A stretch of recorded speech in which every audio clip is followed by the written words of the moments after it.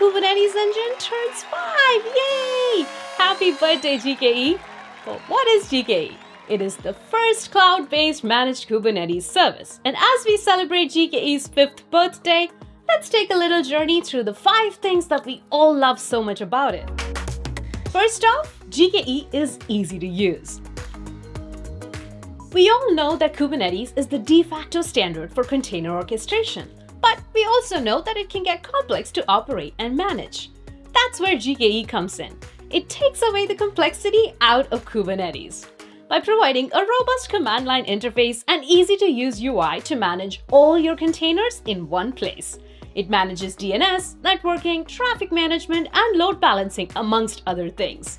And it works across a lot of simple and complex use cases, including Linux, Windows, stateful, stateless, existing or new apps, and single or multi-tier cluster apps. Second is trust. Once you develop and deploy the app, you have complete control to manage that GKE environment. You get the choice to automatically upgrade and repair them if something goes wrong, without worrying about availability because Google site reliability engineers constantly monitor your cluster and its computing, networking, and storage resources.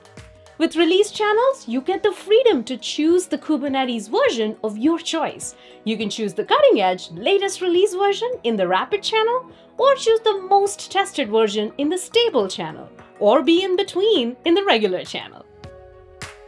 Next is best price to performance.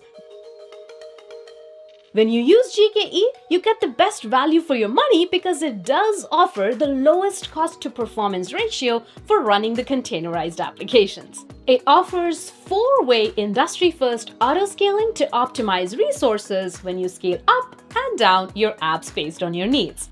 For advanced apps, you can use application accelerators like GPUs and TPUs on GKE. And it helps kickstart your hybrid and multi-cloud journey. Next, and very important, is Beyond Prod, the cloud-native security approach.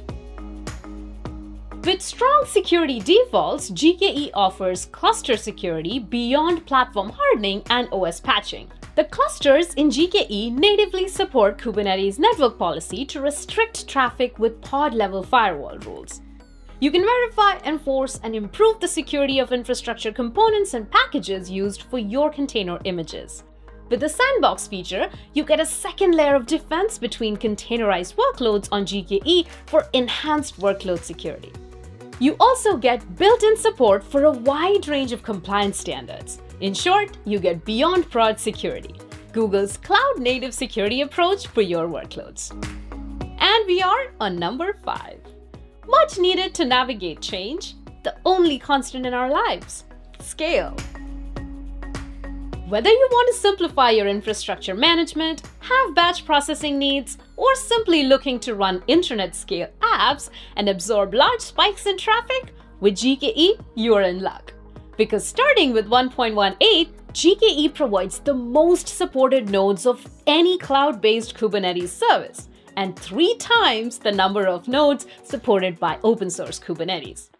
How's that for 5 and 5?